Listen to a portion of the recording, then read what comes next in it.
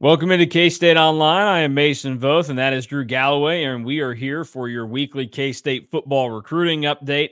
And this is a pretty big one. This might be one of the more significant ones that we've done in a long time because not only is it going over some guys at K-State, not only are they after, but it's like they are in the thick of it and trying to land these guys, have gotten serious bumps in the latest On3 rankings update. So that's significant news. A lot of 4-stars to get into talking about. And then in addition to that, we also have official visits that are beginning to get set. I think those kick off in May, and then obviously the bulk of them are going to come in June.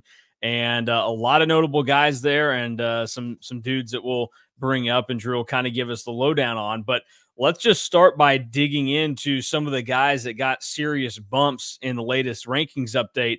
And one of them is a guy that K-State's been on for a pretty long time now. They seem to be one of the front runners for, and that's Lucas Allgaier, an offensive lineman from St. Louis, who, I mean, you see the On3 RPM there. It's heavily favored to K-State. Now, that's in part due to the fact that back, I think in March even, DY put in prediction for Allgaier to go to K-State. And I mean, the bump is significant here. He's an industry ranked 4-star, but in On3's rankings, he's inside the top 300. He's the second best player in the state of Missouri. What's the latest on Lucas Allgaier, and was this bump expected for him? I think that it was sort of expected. I mean, we were in a portion where I think that you're only going to see Lucas Allgaier's rating go up because this was the first rating that he's gotten from On3. So the fact that he's immediately a 4-star is a good thing for him. And I feel like K-State's in a really good spot. He posted that he is taking an official visit June, I believe it's June 7th. Mm-hmm. And then he will be back in Manhattan. He was back in Manhattan for a spring visit. I think K-State's been in a pretty comfortable spot and kind of just in a wait and see on him committing whenever. But him committing after the official visit honestly wouldn't surprise me at all. I just think that K-State's done a really good job, and he's really prioritized going to Manhattan.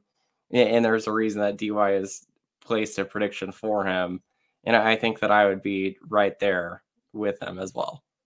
So good news on Allgaier, a St. Louis guy, and we already know that K-State's current lone commit of the class is a St. Louis guy, and Dylan Duff, their quarterback. This seems to be one that K-State's in a good spot for. And like you said, this is the first rating he got from On3. It's inside the top 300. That means like what contributes to the industry rating, which has him only 389th. That still has 24/7, which only has him as a 3-star right now. That's probably likely to go up. I mean, most of these services are in step with each other, and you'd expect them to get on that. But that's high praise and good news for K-State. And this is a trend that we've seen now, last recruiting cycle and this one coming up, where K-State has been able to find these offensive linemen that they look at them and they say, okay, this guy's for real, not taking into consideration what the outside thinks initially. And then we've seen them steadily grow in the rankings as it continues on. We saw obviously with Gus Hawkins last year, who shot up the rankings, and that was the first commit of K-State's 2024 class. And then to some extent, Caden Massey out of Linden got the same bump as well. I don't think he finished as a 4-star in the industry ranking, but he did get the 4-star tag from 24/7 and was just on the fringe of it. So this is one of those deals where I think Connor Riley, people like him, but they've also given him some guff for how things have worked out with offensive linemen. You look and go, offensive line's been pretty solid since he's been here. He obviously helped develop Cooper Beebe into what he was, and so many other guys like KT Leviston you think of. The talent evaluation that this staff is doing at offensive linemen, and the fact that they're also able to seemingly close on these guys, that's pretty significant. Oh, yeah, it's big time, and they have more offensive linemen this cycle that I think that they're really close on, too. Yeah, we'll get to a few more of those when we talk about the official visits that are scheduled in a little bit. Moving on now, this is a guy that isn't quite to 4-star status, but another offensive lineman that K-State really likes has been on pretty quick here. Another Missouri native, Will Kimna from Jefferson City, What's the book on Will Kimna? So Will Kimna is the guy that K-State offered during the fall, and then you kind of heard that Nebraska was starting to lead for him, but now it's K-State, and I wouldn't be surprised if he commits soon-ish. But I think that K-State's just in a really good spot. His official visit will also be June 7th, and I believe K-State ended up bumping it. It was either Duke or Cincinnati was supposed to schedule or was supposed to have him on campus that weekend. And it said he's going to K-State. And I think that that's another one where if he doesn't commit before the official visit, I think that he could commit on the official visit because K-State's really, really pulled ahead. And he went up, I believe he was an 88 before. Now he's an 89 in the On3 ranking. And he is on the cusp of 4-star status in the industry ranking. Right now, his rating is very similar to where Caden Massey was at this time last year. Yeah, you go and look. He is right there. I mean, he's an 89 in the On3 rankings, and in terms of offensive lineman, he's the 35th ranked offensive tackle, and so that gives him the 475 nationally, which you probably would have to go back and look to see last year how it ended up working out on where the cutoff ended up being for 4-star status. I can do it real quick if I hit load more about 1,000 times and go through this.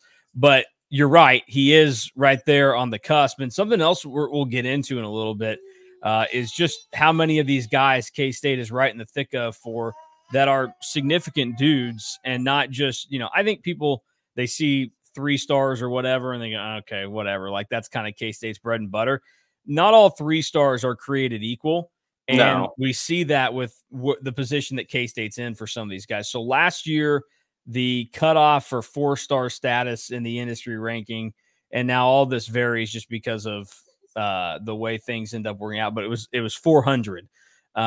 So that's kind of where you're at. And you think of right now where that's the update and other services have to go, it can weight pretty heavily. This seems like one of those that's a pretty good mover. And I would tell people that probably over the last 2 or 3 years, Drew has been very good at kind of following the trends and being able to almost like he's playing the stock market here, tell you, is this guy going to go up? Is he going to go down with his ranking? And K-State has been able to find the movers up, which is a significant thing. Go ahead. I was going to say, if they're like an 88, 89 now, there's a real chance that they can get up to 4-star industry by the end of the cycle. All right, let's flip sides of the line, though, but stay in the trenches because we have Cade Pietrzak, which, I mean, look, this is another close one here. This is a 4-star, the best player in the state of North Dakota, and a guy inside the top 200 of the On3 national rankings. You see the RPM there. It's a tight race right now. It says between Nebraska and K-State. What's your understanding of where this recruiting battle sits for the Wildcats? So a lot of Cade Pietrzak's recruitment has kind of been in the dark a little bit, but I would probably agree that K-State, Nebraska top 2, and I would even probably have it in a percentage that's tighter than that because I think it kind of depends on the day who is leading for him. But K-State staff obviously has a lot of ties to North Dakota and that area of the country. He was on campus at Nebraska and K-State for spring ball. I believe that an official visit is in the works for K-State and Nebraska. And then you just kind of see from there because he's a guy that isn't the most talkative. So he's more of an actions guy. And the actions really start to lead you to believe that it's K-State, Nebraska, and then everybody else. Well, and this is one of those too where if you go and look, you said K-State, hey, they've been good North Dakota, obviously the ties to North Dakota State, but we did see him last year get a guy, Navarro Shunky, from up there that was a pretty good get. Say last year. Essentially, it's this year, but we're talking recruiting, so it was last year. Is this one, where do you see the timeline of this recruitment playing out? Because if we know it's Nebraska and K-State tight, when might we get a definitive answer? Is this like one that wraps up in the summer after official visits, or does it drag out? I wouldn't be surprised if it's more of a summer decision. I just think that we're in a world right now where not just the schools, but I think the kids want to be done and committed by the end of the summer. So I think that not, not according to the people that think that a summer signing period would ruin high school football.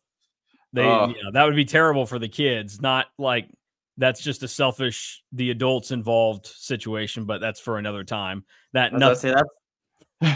say, that's another time, because Yeah, I think that that's more healthy for all parties, would be a yeah. spring or a summer signing period. But I think that kids just want to be done before their senior season starts, so they can really focus on their senior season and not really have the stress of waiting to commit to a school. So I wouldn't be surprised if he's a summer decision.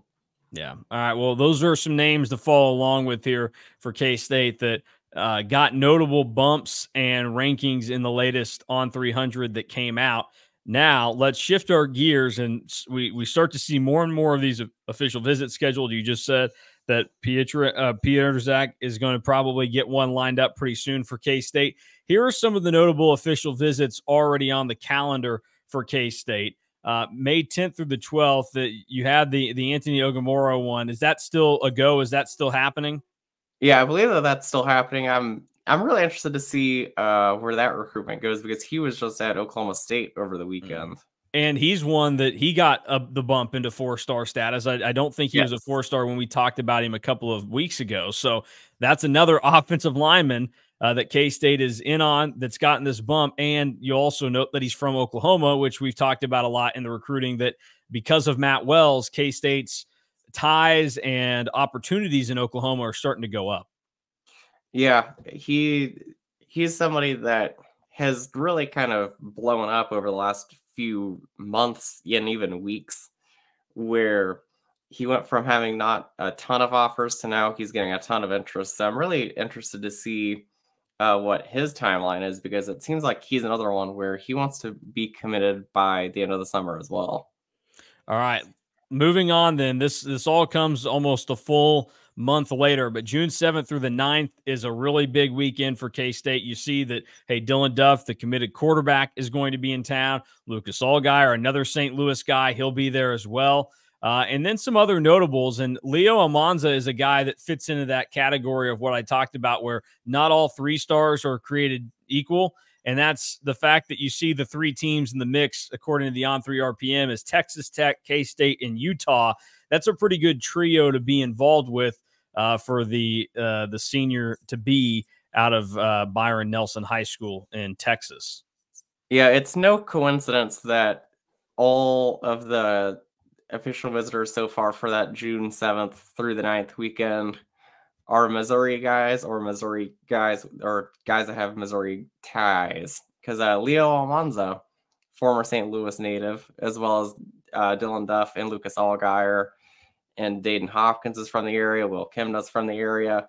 And it's just not a surprise to see Dylan Duff want to come that weekend too, because he wants to sell K-State to those other players as well. And him, Allgaier, and Kimna, and Almanza all have a pretty strong relationship already. So that'll be a big weekend for K-State. And like I posted yesterday, like it's no surprise that that's the weekend that they want Dylan Duff to come as well. Yeah, that's you tie it all together with that guy right there. A fun fact, I have been to Trophy Club Texas before, and it'd been just down the street from Byron Nelson High School. So There you go. I actually, when I saw that, I was like, that's a good one to have in the back of my hat that I know about. Real quick, so we talked about, like, this is the Missouri ties all over the place. So don't get fooled by the Texas tag. Almanza has the St. Louis ties. Dayton Hopkins, we haven't talked about a ton recently, though. But another 4-star that is on the visit list as of now for June 7th through the 9th. And you see Mizzou, K-State, and then Iowa State a distant third. Do you have any update or inklings on what the Dayton Hopkins situation is? Those 3 are probably what I would say his top 3 are. All 3 are going to get official visits. And then you just kind of go from there, because it's another highly ranked 4-star player that K-State's right in the thick of. So it's one where you just have to wait and see. He'll be at Missouri, I believe it's June 21st, and then I think that Iowa State will get the official visit the 14th. So it'll be a tight race between the 3, because I think that he is kind of conflicted right now as to where he wants to go. Okay, well, that's at least good insight on where that's going. Then June 14th through the 16th. Right now, we know River Peppers, a running back from the same high school that Skylar Thompson went to, is in the mix. This seems to be kind of a newer one on the radar. So what's the situation with River Peppers? So Great K-State's in name, by the a way. yeah, I was gonna say elite name. River Peppers is a newer target, but K-State's been recruiting him for a while now. And you said same high school as Skylar Thompson. I can raise you one here. He is actually friends with Skylar Thompson's little brother, Anthony. Okay. So, and it's close with the Thompson family. So I think that K-State is in a good spot with all of the ties that he has there. What I'm really interested in, and we've kind of talked about this before, is I think that it'll be 2 running backs in this class. At least that's kind of how they're acting right now with how they're scheduling visits and everything. But it could be him, Monterey Alston, and DJ Duggar all kind of going for 2 of the 2 spots. So it could be a first to commit of or the first 2 to commit of the 3. So it'll be interesting to see what happens there. Also, River Peppers might not be a running back. They've floated out that he could play in the slot as well. Okay. Well, I think that's interesting news to hear for everybody. So, all right, we'll finish this out then. The big one, we can't go a recruiting update without him being mentioned, but Lincoln Cure set to come the 21st through the 23rd, the 4-star tight end from Goodland. Probably not much new here, but let the people know what is out there on Lincoln Cure right now. There isn't a ton new out there. I still think it's K-State and Oregon. I've said this for a little bit now. I will say that I had a recruiting update on the site where you can go and he really got in depth about like everything that they did, because it was more of a student oriented visit, I would say, than a football visit. I will say something that I didn't put in the recruiting update because I didn't know about it yet, but Lincoln Cure did say that the K-State visit that he took during the spring, I believe it was like April 11th, was the best visit that he's gone on this spring. So K-State has that. And I just think that they've had the lead for such a long time that eventually it's going to happen.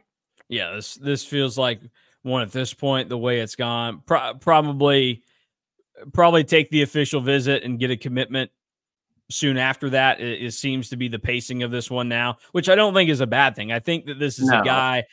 This the way this feels like this played out for Lincoln Cure. We'll get out of here in just a second.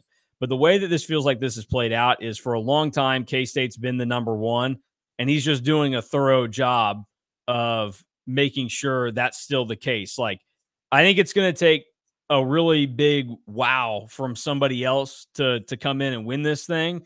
But he at least wants to make sure that he's not just, hey, I'm a Kansas guy. I like Kansas State. I love what it could provide for me. Let's do it now. I think he's handling this in a way that he's making sure that it's the right decision. And every step of the way, the indication that it's looked like to us and probably to fans on the site has been that, yeah, K-State is the right choice. Yeah, it feels like the Avery Johnson recruitment a little bit to me, where not quite to the extreme of K-State had the lead the whole time with Avery, but K-State probably took the lead for Avery in December, January, and he still played it out up until his commitment announcement in July. Yeah. So I think that K-State is in a really, really good spot and has been for a long time. All right. Well, that will do it for this week's K-State football recruiting update. Thanks to Drew. If you want more on what the Cats are doing on the recruiting trail, head over to KStateOnline.com. Get a little more in depth and get constant updates on whenever a guy schedules one of his official visits and any other nugget that comes up along the way. So for Drew, I'm Mason. We are out of here. Thanks for watching K-State Online.